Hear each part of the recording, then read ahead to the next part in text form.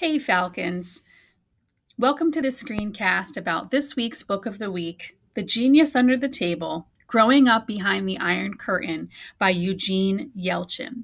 This is a graphic novel memoir featuring the main character, Eugene, as a 10-year-old boy during the Cold War era in the 1970s in Leningrad, Russia.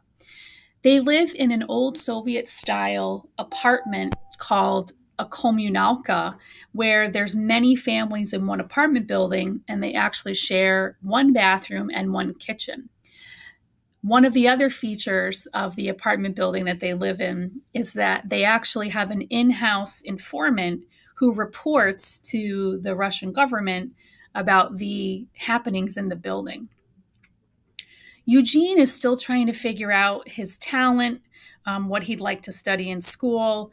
There's a lot of pressure for him to develop, and he actually sleeps under the dining room table because there's not enough room in their apartment. And he draws underneath the table, and that's how his family learns that he's an amazing artist.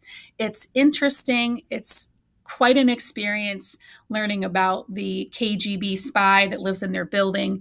And I love that it's an actual memoir. So check it out, The Genius Under the Table by Eugene Yelchin. Stay tuned for more screencasts about our books of the week. Thanks for watching.